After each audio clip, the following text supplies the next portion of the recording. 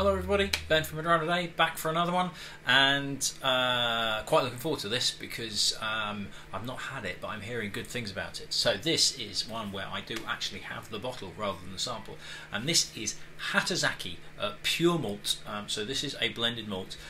This you can see how much is left in this. This was actually very kindly given to me by a lady called Helen Wainwright, who works for Marussia Beverages, who are the UK distributor for the Hatozaki brand. And from my understanding, Marussia Beverages are owned by a company who also own Hatozaki as well. So it's all kind of interlinked.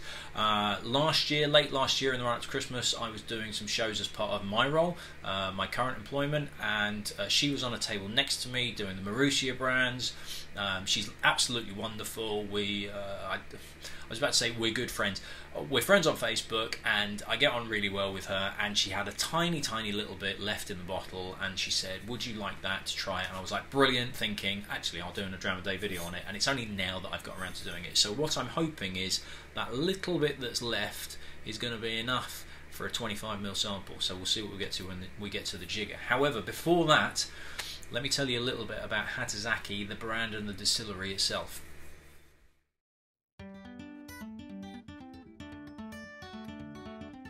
Hatozaki is produced at the Kaikyo distillery, situated in the city of Akashi in the Hyogo prefecture, 35 miles east of Osaka. It's based at the Akashi Thai Sake brewery, but be aware that it has no links to the Akashi brand of whiskies, which confusingly are made at the Aigashima Akashi White Oak distillery just 8 miles away. Hatozaki is named after the nearby lighthouse, the oldest stone lighthouse in Japan, which has been in operation since 1620. Sake has been brewed at Akashi Thai since 1856 and is still in the hands of the Yonezawa family. The current Toji, or master brewer, is Kimio Yonezawa. Distilling has been taking place since 1917 to produce neutral alcohol and shochu, a uniquely Japanese spirit, but it wasn't until the Scotch distilling and blending company Mossburn installed 2 pot stills as part of their shared ownership that whisky making commenced in May 2017. While waiting for stocks to mature to release as their own single malt, Hatozaki currently has 2 bottlings. The blended malt, called pure malt, features malt whiskies from not just other Japanese distilleries, but also other countries, although it's probably all Scotch to be honest. There is also a blended whisky featuring grain and malt whiskies, again from countries other than Japan. The whiskies within both have been matured in ex-bourbon casks, ex-sherry casks, and also Japanese Mizunara oak casks. At some point in 2022, the Yonezawa Family Reserve Single Malt should be released to the public, so consumers can finally find out what the distillery is capable of producing on its own.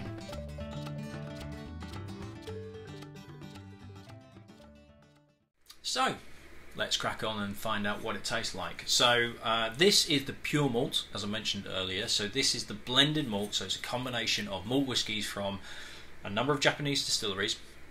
Now weirdly, some of the websites I was looking at was also talking about stocks from Kaikyo / Hatozaki itself, but I'm not sure how that's possible given that they supposedly were distilling since 2017, but who knows.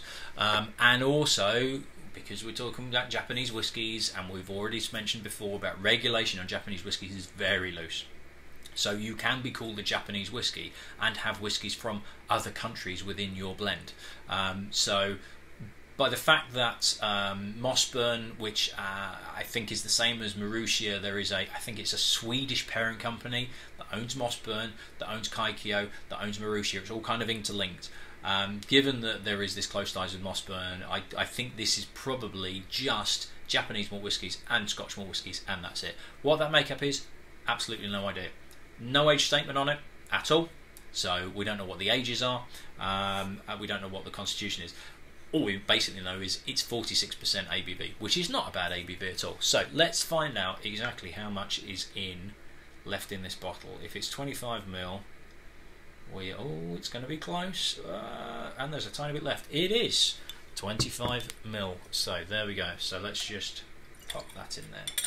Now, I've just realised on my last video I didn't even do the colour of it, so there we go. Do apologise about that, but you can probably see straight off the bat this is very pale indeed. So let me just get my sheet. There we go. Very pale indeed. That actually looks quite bright, so I don't know. I don't know if that's really going to come through, because on my iPad that I'm looking at, that white sheet looks really, really bright.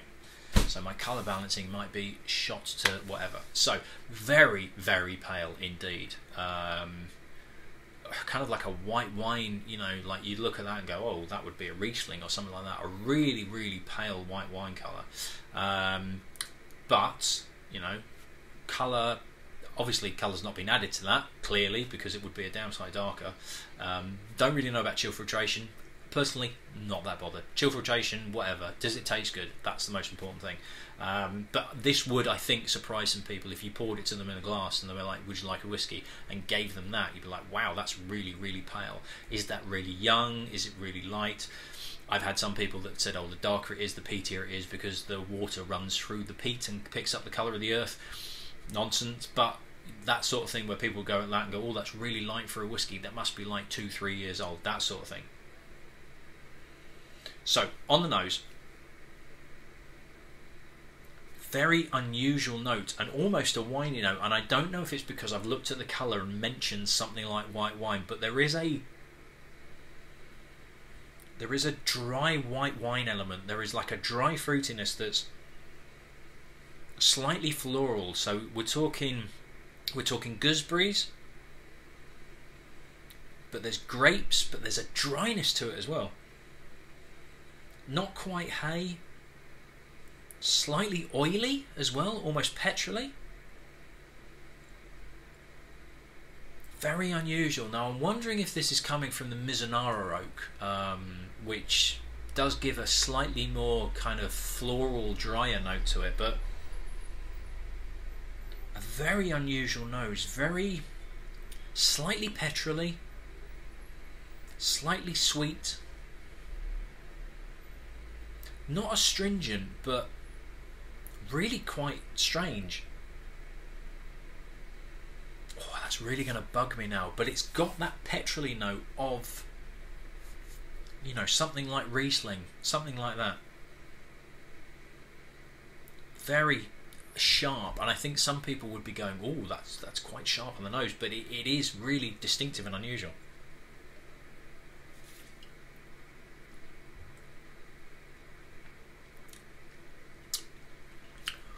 So not quite as petrol-y on the palate, but it's quite tart, but in a good way, quite zingy.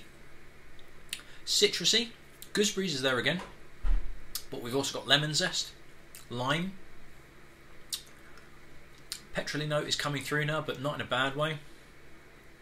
46%, so a slightly higher ABV than you might expect from what would be a bog standard bottling, and that is coming through. You can tell that slightly higher alcohol percentage, but it works. It's not overpowering. Softens down towards the finish as well, and this nice sort of lemon curd feel comes through. It starts off quite tart, but then it starts to mellow, and the mouthfeel almost thickens up. I'll have to try this again.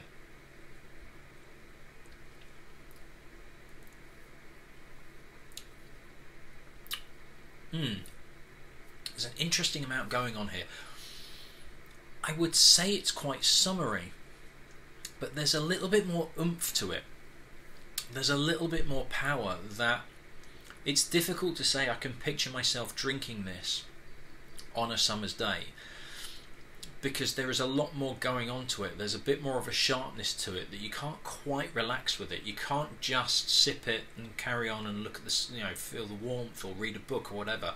This needs a little bit more work from you as a drinker to go with it. And that's not a bad thing at all. And I do wonder what this would be like chilled. You know, even at the freezer, where it can kind of knock that fire down a little bit. Now, this is, you're looking at about $44.95. Master of Malt, I think Amazon had this as well. In fact, I'm going to check my phone just to be on the safe side, because I did write this down, and of course I've lost it. Yeah, $44.95 at Master of Malt and the Whisky Exchange, and Amazon of all places. So you might be thinking, oh, you know, blended malt, 45 quid, that's a bit pricey. Well, no, not really, because A, it's a blended malt, so you don't have that grain whiskey in there to keep your costs down, and it's Japanese. You know, look at it. It's got a great big Japanese characters written all over the front of it. you could charge 60-70 quid for that, because that's what Japanese whiskies are asking for at the moment. So it's actually relatively, I believe, relatively reasonably priced, and I think you could pick that up for 45 quid and not be too disappointed by it at all.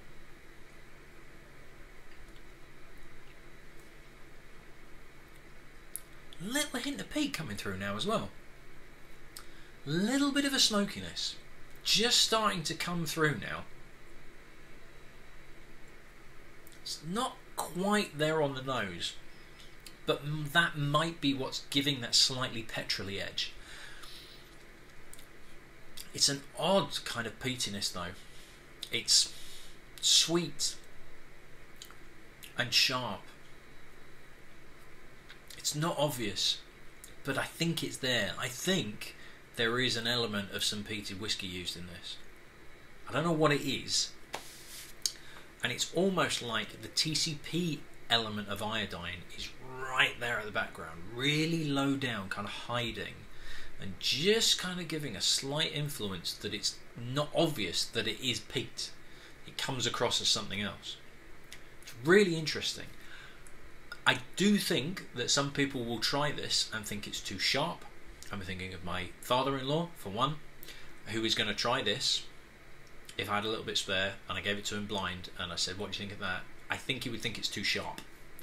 That's his phrase when it's got this bite to it that you need to work with, and he clearly doesn't want to work with it. But there is complexity in here. Finish dies off a little bit quickly.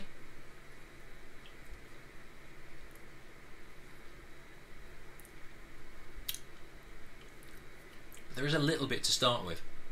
Good few seconds. There is something at the back of the throat which is kind of creamy and rich, but still kind of sweet spice, sharpness. It's quite unusual, quite hard to describe.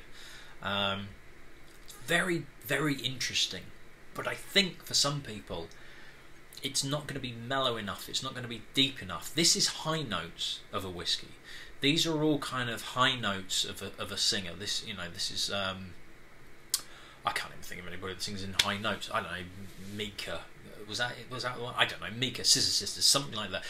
There is nothing low, there is nothing deep in this whiskey. This is very much light and bubbly and kind of light, high-pitched pop. Scissor Sisters, that kind of thing, that kind of high notes of la la la la type thing. There's nothing particularly deep and rich about this, but that's a good thing, because it has something interesting to it that gives you something to work with. It's not just a get it down your neck and have done. Very, very interesting, unusual. I'm just really intrigued to know what the makeup of this is that's giving that kind of odd, almost petrol-y, citrusy, zingy kind of element that's there.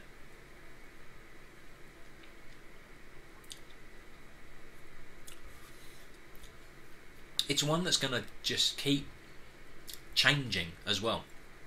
See, I'm getting oak now. I'm getting quite dry oak is coming through. But again, not overpowering. It all kind of, you know, mellows in and plays around and dances around and then goes off and then comes back again as something else. Really unusual, really interesting. I'd be fascinated to know what the blended whiskey's like with that grain element, as to whether it's as complex as this, or whether having less malts in and more of a grain element kind of like knocks everything down a little bit. But what I'll also be interested to know is when we get to the family reserve single malts, whether there's anything in their own whiskey that's anywhere akin to what is going on with this pure malt.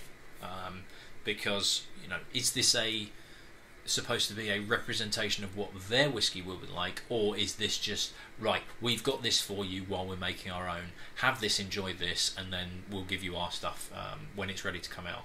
But all in all, if you find this, and you can find this for about 40-45 quid, I recommend it. I really do.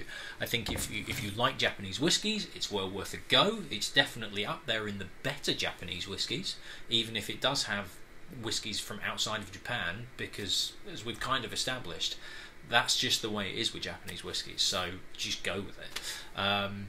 but it's definitely up there with one of the more interesting.